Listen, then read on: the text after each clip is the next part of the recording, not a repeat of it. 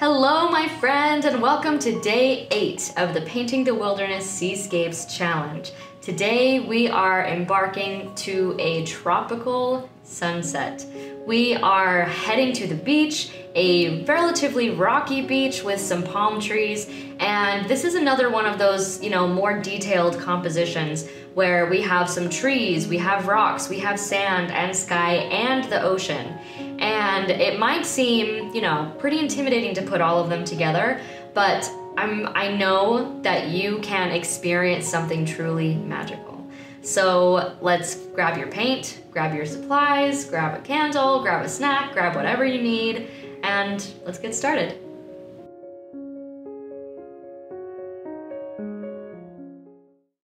All right, I am really excited about this scene because it's another kind of complex scene, meaning it has several different elements, lots of different subjects in there. We have some trees and some rocks and some sand and the waves and the sky.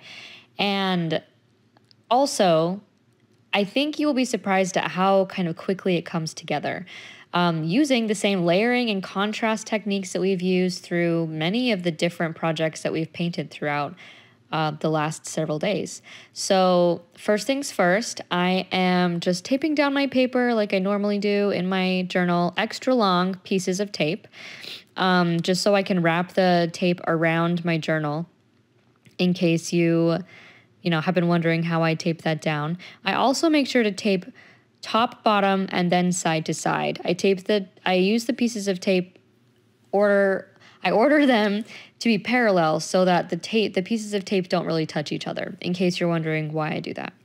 So after I've taped it down, then I'm going to use the wet on wet technique for this first base layer. So I'm getting the whole paper wet with clean water. That's my size 10 brush. And then I'm going to grab some yellow ochre, and about a third of the way down from the top of the page, I'm going to start painting with yellow ochre and paint up. So I want the yellow ochre to be a little bit more vibrant toward the bottom. And then I decided the yellow ochre wasn't quite orange enough, like it was kind of a little bit dull, and so I added some lemon yellow deep to the yellow ochre to just kind of brighten up that color a little bit. And painted that, that whole kind of top third of the page. Then I got some Prussian blue and I added a tiny bit, just a little bit of Quin Rose, which is like a magenta color, to Prussian blue to make it kind of like a blue violet, but then it wasn't quite as violet as I wanted. So now I added a little bit more Quin Rose to get more of a violet color, and I'm mixing it right on the page. Now the trick with this is, because now that line of blue, I'm painting this kind of like a sunset where the ocean kind of meets the sky, right? The trick here is that yellow and violet are complementary colors. And so I don't really want the blue violet to mix very much with the yellow. And so as I'm kind of mixing, I have this trio of colors, the blue, violet, the yellow, and turquoise. That's phthalo turquoise on the bottom. I'm using a clean, wet brush as a buffer especially between the yellow and the blue violet. And I'm always painting, if I'm gonna paint between the two sections, I'm always painting from yellow to blue. Always paint from light to dark.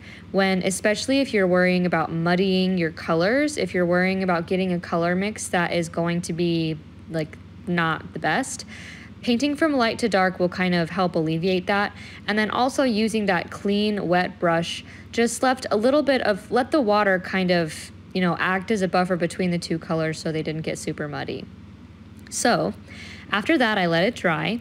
And now we're going to paint wet on dry, kind of dry brush texture to paint some waves on top of where the ocean is. So I'm using a scratch paper, because wet on dry texture, that kind of dry brush texture is sometimes difficult to achieve with watercolor, depending on how watery your paint is. Because, if your paint is too watery, then it's going to paint pretty flat, right? So you need to have fairly dry, not a whole lot of paint. And so using a scratch paper can help to just like get rid of some of the paint so that when you start painting on your real paper, on your painting, it can already be that dry brush texture. So I'm just trying to create that dry brush texture all across the ocean, and I'm using different colors here. So I'm using that blue violet that we already had mixed for the previous layer, and I'm also kind of gradually blending in turquoise, and then I'm adding in a little bit of viridian also. So for these waves, basically I'm just trying to create tiny little waves that have some kind of choppy texture to them. I am going to mix, I'm going to paint the same kind of strokes just in different colors, right? Some phthalo turquoise, some viridian, some blue violet, and just kind of layered on top of each other. And then as I get down to the bottom, notice how I'm only painting these waves on that right-hand side, right? Mostly toward the middle.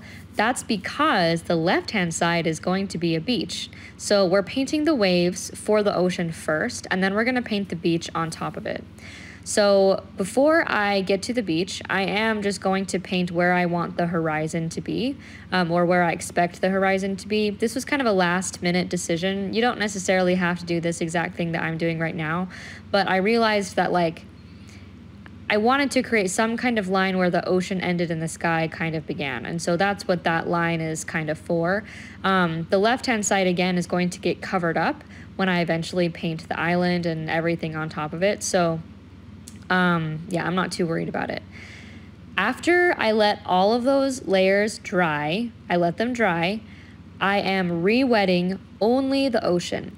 And this is because we are starting to paint the wet on wet layer for the island. This time, instead of yellow ochre, I grabbed some raw sienna, which is very similar to yellow ochre. You honestly could just use yellow ochre. You don't necessarily have to use raw sienna like I'm using, but I wanted it to be a little bit more brown, and so that was my goal. So I added just a little bit of raw sienna and then also a little bit of burnt umber. And here, I'm not trying to create like a really, flat, seamless, sandy layer. I'm trying to create texture and kind of like some luminosity here, right? Where some of the light of the paper underneath is shining through. Some of the pigment is maybe a little bit thicker especially when I'm using the burnt umber. But I also want to make sure that this brown doesn't veer into the ocean. And so I'm use a clean wet brush again to kind of push away the pigment so it doesn't cover up the ocean. Now that I have that base layer, right, where it's kind of softly blended from that brown up into the ocean that we painted before, now I'm going to paint a few wet on dry strokes similar to like the kind of wave texture that we created in the ocean. I'm painting some wet on dry strokes with burnt umber and raw sienna. I started with raw sienna, but it didn't really make a difference, so I transitioned mostly to burnt umber. And here I'm just trying to create like a gritty, sandy kind of look, kind of texture on the page. I'm not trying to create sand. It's very important. The whole paint what you see concept, as opposed to painting what you know, is going to be really important for this piece. Next, we're going to separate the sand from the ocean by painting some waves with gouache. If you don't have gouache and you are watching this before you start painting, then you could use masking fluid in the places where these waves are going to go. I especially, for convenience and especially for beginners, I prefer to use gouache just so I can it's not as high stakes as masking fluid. And I think it also provides a really cool texture on top of watercolor. So I'm dipping in the paste form of gouache, so it's very thick. And so I'm creating this kind of dry brush texture where the waves are kind of foaming on top of the sand and also in layers throughout the ocean. And then I'm going back in with a clean brush and just kind of gently reactivating some of the gouache and feathering it out so that like one side is kind of gritty and textured, and then the other side is a little more smooth as it blends back into the sea.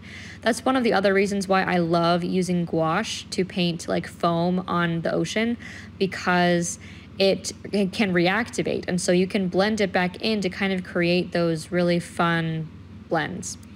Now I mixed my own black/gray by mixing Payne's gray with some burnt umber. And you can use just regular black or gray if you want, but I like to mix my own because I think it just makes the color a little bit more bright. And to do, I did that in order to create the base layer for like these some rocky formations on the ocean. So instead of painting like, you know, typical sand, we're painting some dark, maybe like, you know, igneous lava rock on the ocean.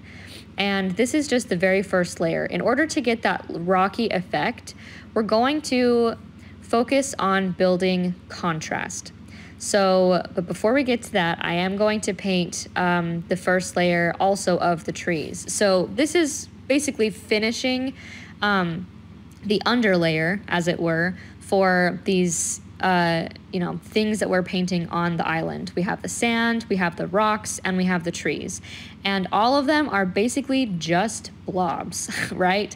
They're just blobs. And this is where I want you to remember, you're not painting what you know. If you think to yourself, I'm painting rocks, these look nothing like rocks, I'm a terrible painter, that's okay. I've thought that too. But the truth is, you're not a terrible painter. And the way to learn how to paint rocks is to remember that you're not painting rocks, you're painting what you see, right? And when you see, what you see when you look at rocks are a bunch of shadows. And so that's what we're trying to build here. And when you paint with watercolor, especially when you're trying to build contrast, you go from light to dark, right? So that's why we started with that light layer. And then we, which is fairly watery. And then we used slightly more pigmented, a slightly darker layer, to cover more of the rock, but we left behind those light spaces. And now for the final third layer, I'm using an even darker version of that kind of black mix that we created by adding a little bit more Payne's gray and using a smaller paintbrush. Now the trick here, especially with the darkest shadows, is that the darker the shadows, the less paint we need, okay? So that's why I'm using a smaller brush. I don't want it all to be completely dark. I want the darkest shadows to be more like low lights, if that makes sense, to just, you know, to add a tiny bit more contrast that gives it more depth.